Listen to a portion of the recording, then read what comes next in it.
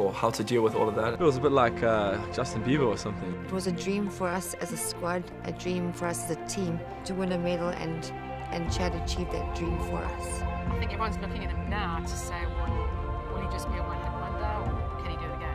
He can swim over here. He's got the heart of a lion. It means a lot to me because he represents South Africa since I'm a South African, so it means a lot to me. I really believe that most of South Africa is supporting Chad. We all want to see him succeed because of our circumstances. You know, the hardships that we do face a lot of the times. People that were very divided could come together and celebrate something like that, and that's what sport does in our country. The difficult times make you mentally tougher than other guys. You know, I know that when I step on the block and it's the Olympic final, I know in my mind that I can handle anything that gets thrown at me. I can't let everyone down, and I can't let my country down.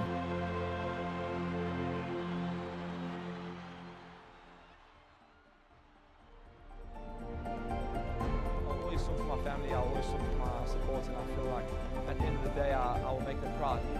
Win, lose or draw, I will make them proud.